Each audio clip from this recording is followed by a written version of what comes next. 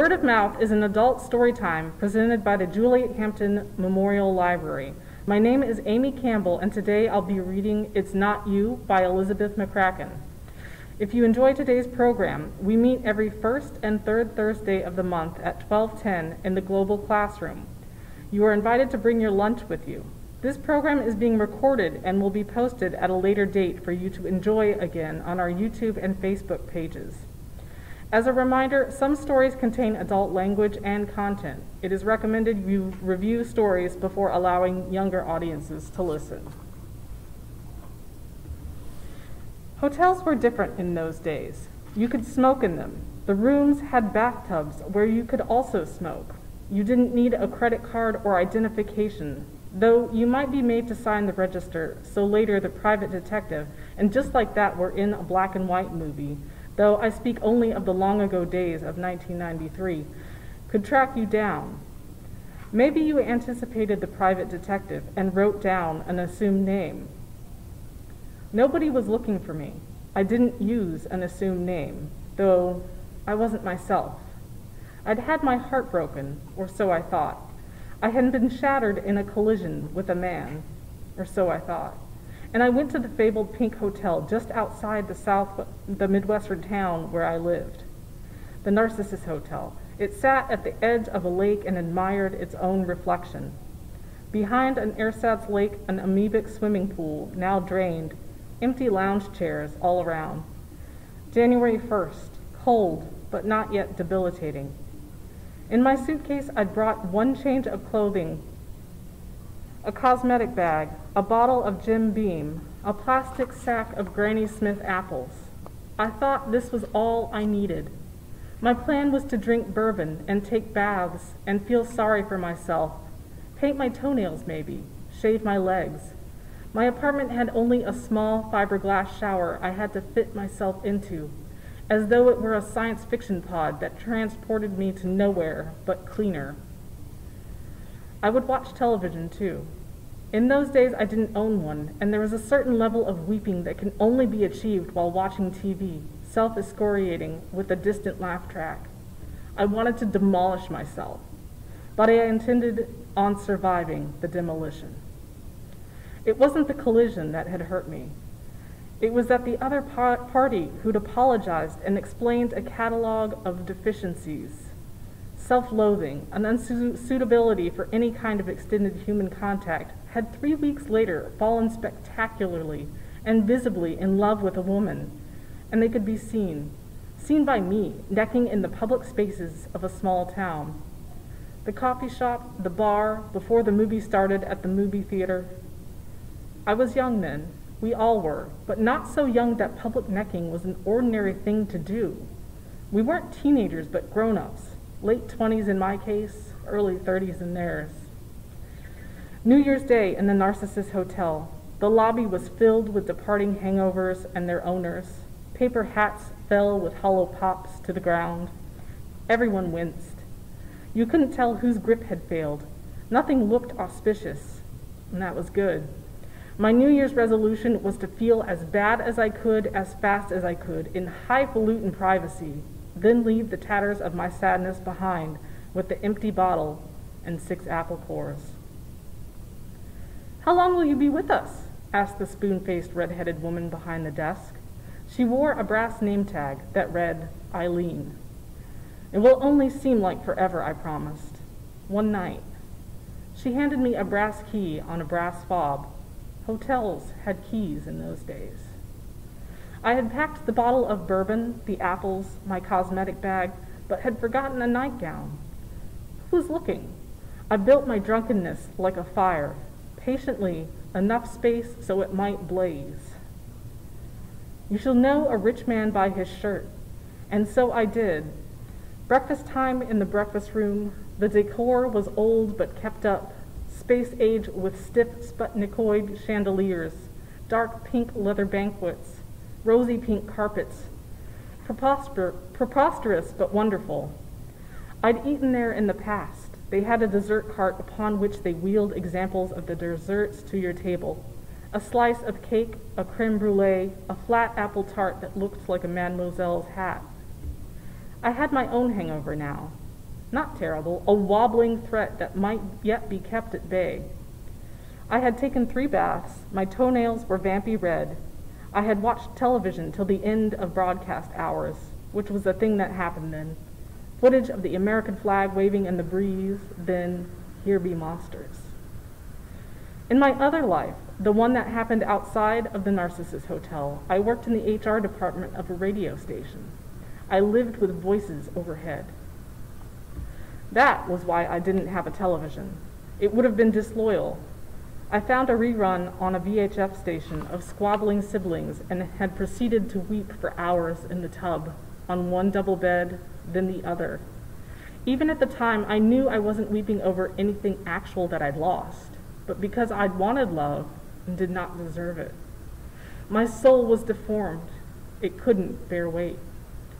The rich man sat at the back of the breakfast room in one of the large horseshoe booths built for public canoodling. His pale green shirt, starched, flawless, seemed to have been not ironed but forged. His mustache, tinted by money and a specialist. His glasses might have cost a lot, but 20 years before. In his 50s, I thought. In those days, 50s was the age I assigned people undeniably older than me. I never looked at anyone and guessed they were in their 40s. You were a teenager, or my age, or middle-aged, or old. The waiter went to the man's table and murmured. The man answered. At faces I'm no good, but I always recognize a voice. Dr. Benjamin, I said, once the waiter had left. He looked disappointed, with an expression that said, here, of all places. He inclined his head to recognize my recognition. I listened to you, I told him. He hosted an overnight advice show, 11 p.m. to 2 a.m., on another AM channel, not mine. He had a beef bourguignon voice and regular callers. Stuart from Omaha, Allison from Asbury Park, New Jersey, Linda from Chattanooga. Thank you, he said, then added, if that's the appropriate response. I'm in radio too, I said, not talent, HR. The waiter stood by my table, a tall young man with an old-fashioned Cesar Romero mustache. When I looked at him, he smiled and revealed a full set of metal braces. I will have the fruit plate, I said. Then, as though it meant nothing to me, an afterthought, and a Bloody Mary. It is the fear of judgment that keeps me behaving, most of the time, like the religious. Not of God, but of strangers. Hair of the dog, the radio shrink said to me. Hair of the werewolf, I answered. You could be, on air. You have a lovely voice. In my head, I kept a little box of compliments I'd heard more than once. I had nice hair, wavy, strawberry blonde, and nice skin, and a lovely voice. I didn't believe the compliments, particularly at such times in my life, but I liked to keep them for review, as my mother reviewed the scrapbooks from her childhood in a small town, when her every unusual move, going to England on a trip, performing in a play in the next town over, made the local paper. Who in this story do I love? Nobody. Myself a little. Oh, the waiter, with his diacritical mustache above his armored teeth. I love the waiter. I always love the waiter. The Bloody Mary had some spice in it that sent a tickle through my palate into my nose. A prickle, a yearning, an itch, a gathering sneeze-ish sensation. 1 in 10 Bloody Marys did this to me. I always forgot. I took another drink and the feeling intensified. Beneath the pressure of the spice was a layer of leftover intoxication that the vodka perked up. I thought, not for the first time, that I had a sixth sense and it was called drunkenness. No good? The radio shrink asked me. What? You're making a terrible face. It's good, I said, but the sensation was more complicated than that. What are you doing in this neck of the woods? Is it a neck? He touched his own neck with the tips of his fingers. I like the rooms here. You probably have a nicer room than I do. The presidential suite, the honeymoon. I'm neither the president nor a honeymooner. Those are the only suites I know, I said. It was possible to be somebody else in a hotel. I was slipping into a stranger's way of speaking, I said. Far from Chicago. Far from Chicago, he agreed. He picked up his coffee cup in both hands, as though it were a precious thing, though it was thick china, the kind you'd have to hurl at a wall to break. Business, he said at last. You? I live here. You live in the hotel. In town. Oh, you're merely breakfasting, not staying. I'm staying. I started to long for a second Bloody Mary, as though for an old friend who might rescue me from the conversation. Somebody was mean to me, I said to the radio shrink. I decided to be kind to myself. He palmed the cup and drank from it, then settled it back in the saucer. The green shirt was a sickening color against the pink leather. It's a good hotel for heartbreak. Join me, he said, in that commercial break voice, deeply intimate, meant for thousands, maybe millions of people. There were other radio hosts in those days, also called doctors, who would yell at you. A woman who said to heartbroken husbands, "You better straighten up and fly right." A testy man, "No, no, no, no, listener," he called his listeners, "Listener, this is your wake-up call." But Dr. Benjamin practiced compassion with that deep voice and his big feelings. Once you forgive yourself, you can forgive your mother, he would say. Or perhaps it was the other way around, your mother first and then you. He told stories of his own terrible decisions. Unlike some voices, his had ballast and breadth. For some reason, I had pictured him as bald in a bow tie. I pictured all male radio hosts as bald and bow-tied until presented with evidence to the contrary. Instead, he had a thatch of silver hair, the expensive shirt, cowboy boots. I listened to his show all the time because I hated him. I thought he gave terrible advice. He believed in God and tried to convince other people to do likewise. Sheila from Hoboken, Ann from Nashville, Patrick from Daly City. On the radio, it didn't matter where you lived, small town or the suburbs or New York City, though nobody from New York City ever called Dr. Benjamin. You had the same access to the phone lines and radio waves. You were allowed to broadcast your loneliness to the world in the hours between 11 p.m. through 2 a.m. Central Time. Every so often, a caller started to say something that promised absolute humiliation, and I would have to fly across the room to snap off the radio. My husband cannot satisfy me, So long ago, I can't remember faces, but I can remember voices. I can't remember smells, but I remember in all its dimensions the way I felt in those days. The worst thing about not being loved, I thought then, was how vivid I was to myself. Now I'm loved, and in black and white. Up close, he seemed vast, Paul Bunyan-y, as though he'd drunk up the contents of that swimming pool to quench his thirst, though he didn't look quenched. Those outdated glasses had just a tinge of purple to the lenses. Impossible to tell whether this was fashion or prescription. Something to protect his eyes. His retinas, I told myself. He was all the way at the bottom of the hoop of the horseshoe, his body at an angle. I sat at the edge of the booth to give him room.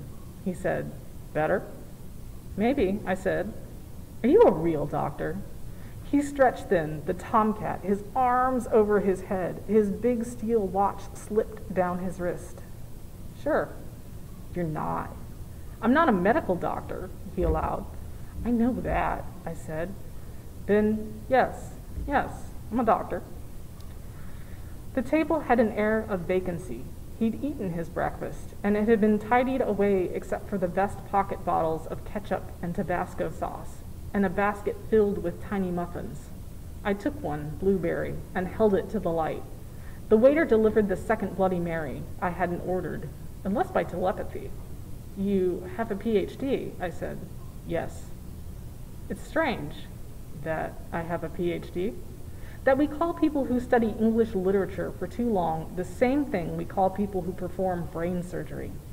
"Oh, dear," he said, "psychology, not English literature." "I'd like to see your suite." He shook his head. "Why not?" I'm married, he said. You know that. I did. Her name was Evelyn. He mentioned her all the time. He called her Evelyn Benjamin, the love of my life. That's not what I mean, I said, and I tore the little muffin in half, because maybe it was what I meant. No, I told myself. Every time I walked down a hotel hallway, I peered into open doors. Was there a better room behind this door? A better view out of the window of the room? Out of all these dozens of rooms, where would I be happiest? By which I mean least like myself. I wanted only to see all the hotel rooms of the world, all the other places I might be. I was waiting to be diagnosed. He said, "You're a nice young woman, but you won't cut yourself a break." "All right," he said. "Okay, we can go to my suite. They've probably finished making it up."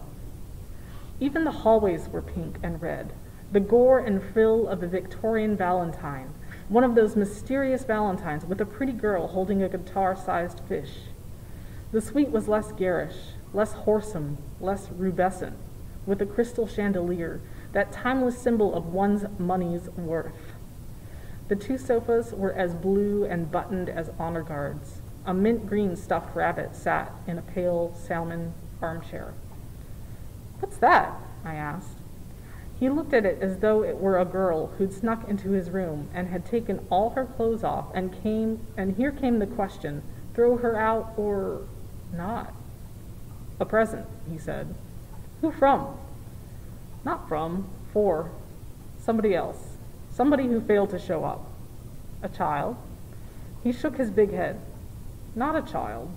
She must have lost her nerve. She was supposed to be here yesterday." "Maybe she realized you were the kind of man who'd give a stuffed bunny to a grown woman." He regarded me through the purple glasses. Amethyst, I thought, my birthstone. Soon I would be 28. "You are young to be so unkind," he observed. "She collects stuffed animals."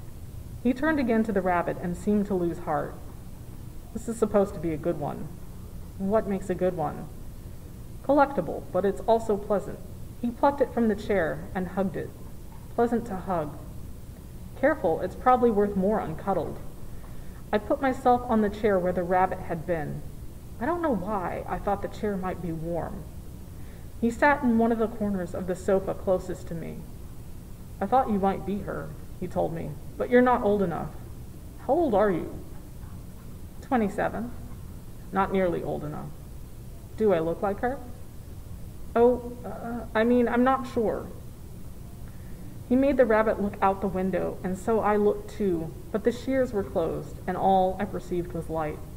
"A listener," I said, "a caller. You're meeting somebody. Linda from Chattanooga." "Not Linda from Chattanooga," he said contemptuously. He put the rabbit next to him, as though aware of how silly he had looked. After a while he said, "Dawn from Baton Rouge." I couldn't remember Dawn from Baton Rouge. "What does she look like?" "I only know what she tells me." Should have asked for a picture. He shrugged. "But cold feet, so it doesn't matter." "And now you've invited me instead," I said, and crossed my legs. Oh, God, no," he said. "No, darling." I was aware then of what I was wearing, a pair of old blue jeans, but good ones, a thin black sweater that showed my black bra beneath. Alluring, maybe, to the right demographic, slovenly to the wrong one. "Sweetheart," he said. He got up from the sofa. It was a complicated job, hands to knees and a careful raising of the whole impressive structure of him. "No, let's have a drink." He went to the minibar, which was hidden in a cherry cabinet, and had already been unlocked, already been plundered, already been refreshed. Imagine a life in which you could approach a minibar with no trepidation or guilt whatsoever. He lifted a midget bottle of vodka and a pygmy can of Bloody Mary mix. He didn't know I'd only ordered a Bloody Mary because it was acceptable to do so before 10 a.m.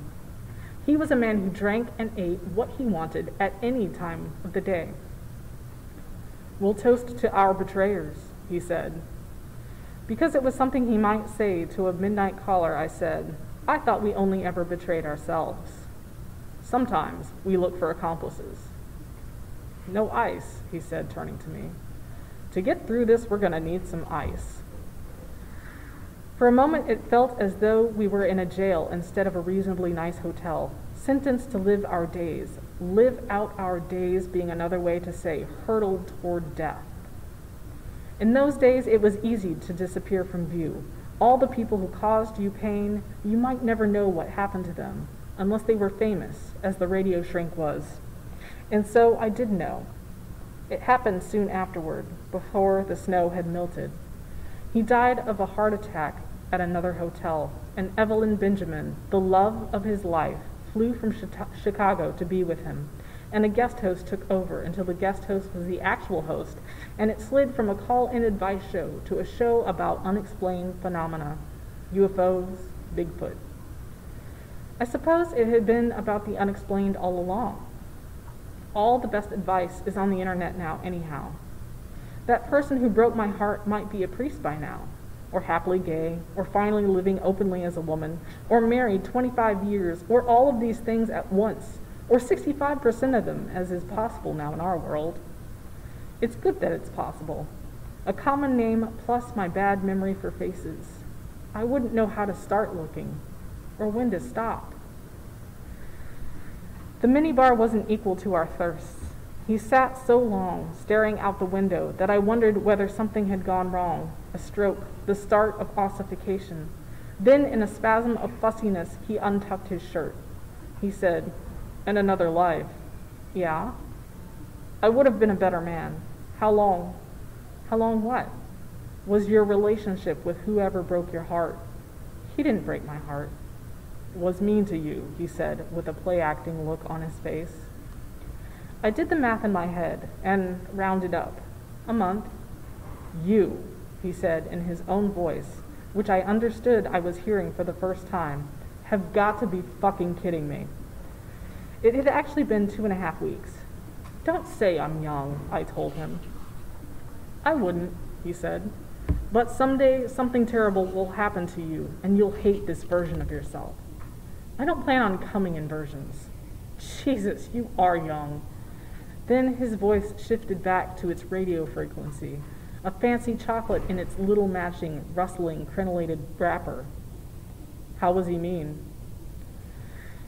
"He was nice, right up until the moment he wasn't." "Well," he said, "so you're making progress. Wish him well." "I wish him well, but not that well." But that wasn't true. I wanted them both dead. The only way forward is to wish peace for those who have wronged you. Otherwise, it eats you up. I wished him peace when I thought he was doomed. How can it be that I felt like this over so little? It was as though I'd rubbed 2 sticks together and they detonated in my lap. "I bet you have a nice bathtub," I said. "You should go look." I got myself a dollhouse bottle of bourbon. At some point, he'd had ice delivered in a silver bucket with tongs. I'd never used ice tongs before. I have never used them since. The serrations bit into the ice, 1, 2, 5 cubes, and I poured the bourbon over, a paltry amount that didn't make its way to the bottom of the glass. It just clung to the ice, so I got another. The bathroom was marble. Marble, crystal, velvet. It would be some years before hotels stopped modeling opulence on Versailles. There was a phone on the wall by the toilet. I ran myself a bath and got in. This was what I needed, not advice or contradiction, not the return of the person who broke my heart, because I would not be able to trust any love that might have been offered. It took me a long time, years, to trust anyone's. The door opened and another miniature bottle of whiskey came spinning across the floor. "Irish is what's left," said the radio shrink through the crack of the door. "You're a good man," I said. "You are one, if you're worried that you're not." Then he came in. He was wearing his cowboy boots and slid a little on the marble. Now he looked entirely undone. In another version of this story, I'd be made modest by a little cocktail dress of bubbles. But no person who really loves baths loves bubble baths. Nobody over 7. Because bubbles are a form of protection. They keep you below the surface. They hide you from your own view. He looked at me in the bathtub with that same disappointed look, just like you to bathe in your birthday suit. I have some advice for you, I said to him. Lay it on me, he said. Lay it on me? How old are you? He shook his head. What's your advice? You should call your callers caller, like, are you there, caller? They like to be called by name. Overly familiar, I said. That's your advice? Yes, I said. He was sitting on the edge of the tub then. The ice in his glass, if there had ever been any, had melted. I had no idea what he might do. Kiss me? Put a hand in the water? His eyebrows had peaks. Up close, his mustache was even more impressive. I had never kissed a man with a mustache. I still haven't. It's not that I'm not attracted to men with mustaches, but that men with mustaches aren't attracted to me. Can I have your maraschino cherry? I asked. No maraschino cherry. I love maraschino cherries. All kinds. Sundae kinds, drink kinds, fruit cocktail. Tell me to change my life, I said to him and put a damp hand on his knee. I won't tell you that, but I need someone to tell me. He put his glass down where the little bottle of shampoo was. Such a big hotel, so many minuscule bottles. You must change your life, he said. Good, but I'm going to need some details. I keep sitting here. I'm going to fall into the water. He stood up. You know where to find me. There isn't a moral to the story. Neither of us is in the right.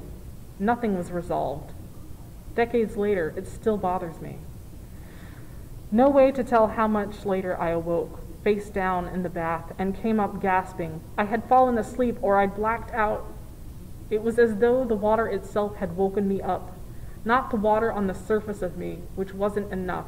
Not even the water over my face like a hotel pillow, up my nose, in my lungs, but the water that soaked through my bodily tissues, running along fissures and ruining the texture of things, till it finally reached my heart, and all my autonomic system said, enough! You're awake now. You're alive. Get out. That was one of the few times in my life I might have died and knew it. I fell asleep in a bathtub at 27. I was dragged out to sea as a small child. I spun on an icy road into a break in oncoming traffic on Route 1 north of Rockland, Maine, and miraculously stayed out of the ditch. I did not have breast cancer at 29 when it was explained to me that it was highly unlikely I would, but if I did, it was unlikely it would be fatal, almost never at your age. But when at your age, rapid and deadly. Those are the fake times I almost died. The real ones neither you nor I ever know about. The radio shrink would have said, I guess she died of a broken heart. And I would have ended my life and ruined his for no reason, just a naked, drunk, dead woman in his room who'd gotten herself naked and drunk and dead. But I wouldn't see the radio shrink again. I was gasping and out of the tub, and somebody was knocking on the bathroom door. I don't know why knocking. The door was unlocked, but the water was sloshing onto the floor. The tap was on.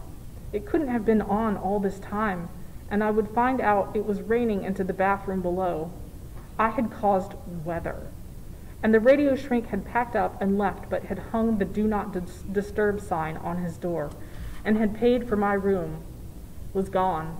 Dawn from Baton Rouge was a disembodied voice again, but the red-headed woman from the front desk, Eileen, she was here, slipping across the floor, tossing me a rope, turning off the tap, tidying up my life. You're all right, she said. I could feel her name tag against my cheek. You should be ashamed of yourself, but you're all right now. I would like to say this was when my life changed. No, that came pretty quick, within hours, but not yet. I would like to say that the suggestion of kindness took, that I went home and wished everyone well, that I forgave myself, and it was as though my fury at myself was the curse. Forgiveness transformed me, and I became lovely. All that came later, if at all. He was wrong, the shrink. Nothing ever happened to me that made me cry more than I did in those weeks of aftermath. I'm one of the lucky ones. I know that. I became kinder the way anybody does, because it costs less and is, 9 times out of 10, more effective. At some point it had snowed. Last night, this morning, it had been hours since I'd been outside. The snow was still white, still falling, the roads with the ruts of tires. Soon the snowplows would be out, scraping down to the pavement. My clothing left behind by the side of the tub had gotten sopping wet, so I was wearing a sweatsuit abandoned by some other guest at the Narcissus Hotel, found by Eileen. A stranger's socks, too, my own shoes and winter coat. I had to walk past the house of the couple who'd been necking everywhere, a story that seemed already in the past. By past, I mean I regretted it. I was telling the story in my head. The woman I hadn't been left for drove a little red Honda. There it sat in her driveway, draped in snow. That was all right. It was a common car in those days, and I saw it and its doppelgangers everywhere. Even now, a little red Honda seems to have a message for me, though they look nothing like they used to. When will this be over? I wondered as I walked in the snow. The humiliation is what I meant. Everything else is over, and all that's left is the vehicle of my humiliation. You would recognize my voice, too. People do. In the grocery store, the airport, over the phone when I called to complain about my gas bill. Your voice, they say. Are you? I have one of those voices. I always say, I don't mind. I have one of those voices, I say. I don't mind if they recognize me, but I'm not going to help them do it. He kept telling me I had to be kind. Why? Why on earth, when life itself was not?